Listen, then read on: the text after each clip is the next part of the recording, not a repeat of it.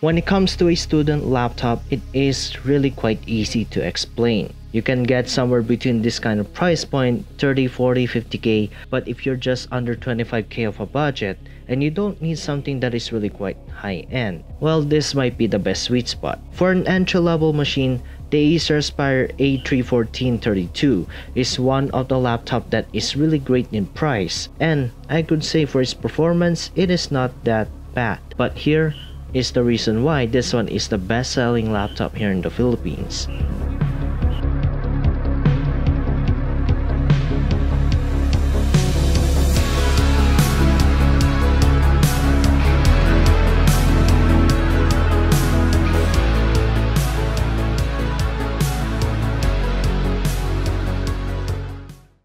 Not to exaggerate about that kind of term, but let's proceed to the unboxing. For the price on this one, it can cost you at around $24.99, and that depends on some freebies on some other retail stores. So inside, you have the unit itself, documentations that is really quite important, and of course your charger. So don't lose your receipt if you're going to aim for the warranty. So next stop is the designable quality. The design of it has a brushed metal look to this kind of laptop that really adds that two-tone flash to it, but the build quality is really above average to what you can expect for its price point, and it weighs at around 1.8 kilograms. That makes it really lightweight. You can easily carry this one around because of its slim profile. But that is what to be expected, though the only downside to this kind of design is that it attracts fingerprints that you really need to have some cleaning cloth to remove some of your fingerprint stains. So moving on to the bottom of the laptop, and you can see that this one has two maintenance hatch that you can easily upgrade some of the components like the memory, the hard drive, and the M.2 SSD. Now let's check on the right side. You have two sets of USB ports, combo audio jack, DC power in, and two status LEDs. On the back, we have the ventilation for the exhaust and intake. And last but not least, we have USB 3.0, SD card reader, HDMI, full-size Ethernet port, and of course, the security lock slot. Even though for a sleek looking laptop, but first things first, the display. Yes, I could actually imagine that the display is really quite okay for its standard TN panel screen. You can actually tell that this one washes out all the colors if you're going to tilt on certain angles from its brightness, color contrast with the anti-glare coating, making this laptop really great when it comes to its viewing pleasure, especially outdoors. The only thing that really lacks upon this kind of laptop is the fact that the bezel is not really quite modern as it seems, where the narrow edge is really quite the most norm in terms of laptops today under the price budget point. Meanwhile, on the 0.3 megapixel webcam, it is really quite okay when it comes to its quality of taking pictures and Skype calls, as what you can see on the Aspire tray that really shares the same similarity on the webcam department.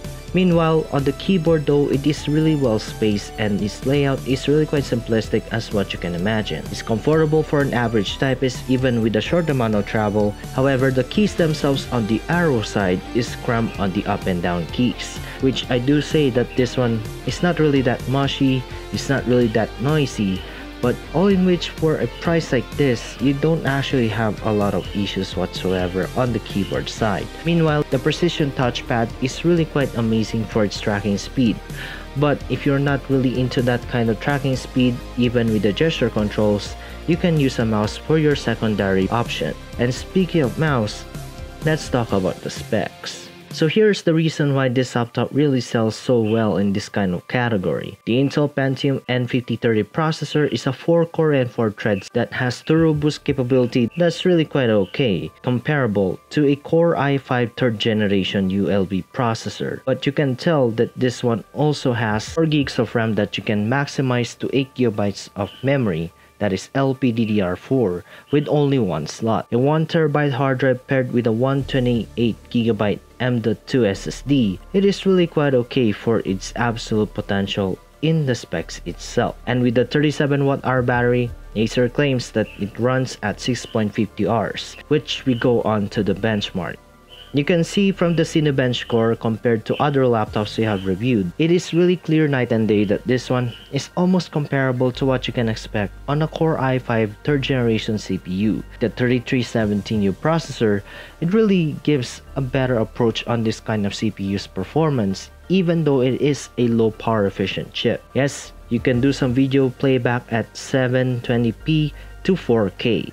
Thanks to the Intel UHD 605, it really gives you the best immersion when it comes to playing 4K videos thanks to the UHD implementation on the 605. Gaming performance can be a little bit better when it comes to it, but don't expect too much if you are going to use this laptop for heavy gaming. And of course, the 4 gigs of RAM is really manageable as what you can expect for its performance, even for using this as a basic productivity like Word documents and all the other necessary things that you always do as a student. Plus, the 128GB SSD really brings the best potential in terms of its performance to make the laptop perform well. Thermals though is really good news also in this kind of laptop, where this one really goes at the best possible sweet spot, which I don't require to use this laptop on your lap. But for the thermals though, from idle to full load, it is really reasonable for this kind of thermals to have its efficient CPU, really good GPU if you are going to aim something that is really quite okay for your needs.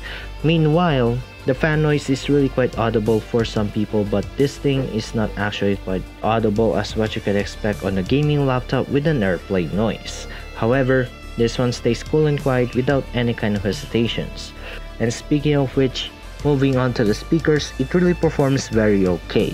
It's not really the most perfect speaker audio quality as what it seems, but at least this one can be good for your casual movie experience and listening to some musics.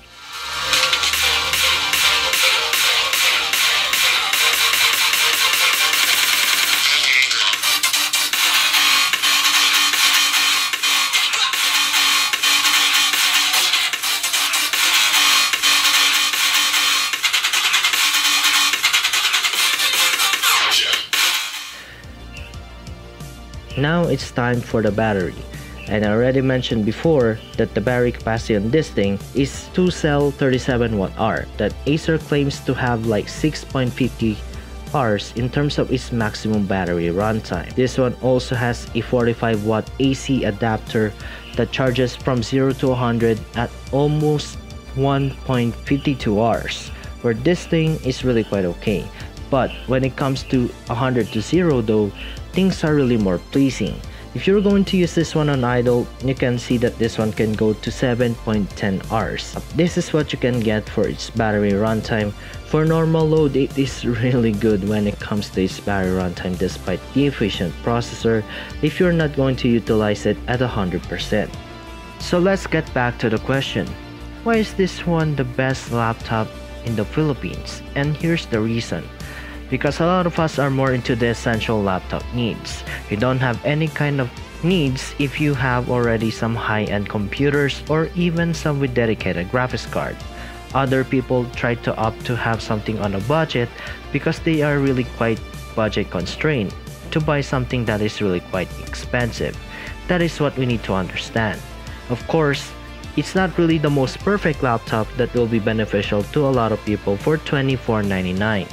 There are loads of options, but if you are really aiming for something that is really quite convenient, lightweight, great battery life, and of course with an SSD, I could say for this kind of laptop, the Acer Aspire 3 has a lot to give, but there are some things that needs to give up for. Yes, you're lacking backlit keyboard, you're still stuck with an HD resolution, which is still the norm for that kind of price point, but the narrow bezel for this kind of laptop is a miss. The 720p webcam should be implemented in this thing to add more quality to it, which is more convenient. The lack of USB Type-C and all the other things that this laptop cannot do. At least 8GB of RAM might be enough, but here is my own conclusion. For $24.99, you're getting something that is really quite affordable. Even though you wanted to sacrifice some of the benefits of having a laptop like a dedicated graphics card or other features that is quite not necessary, you have yourself an essential laptop, and that is what this laptop aims for. Simplicity, that is budget friendly, that makes it really convenient, especially for essential users, to do something that is more essential, especially for students. With that said, thank you so much for watching. Leave a like, share to your friends, sub, and tap on the notification bell. And this is Norms, and I'll catch you guys in the next video.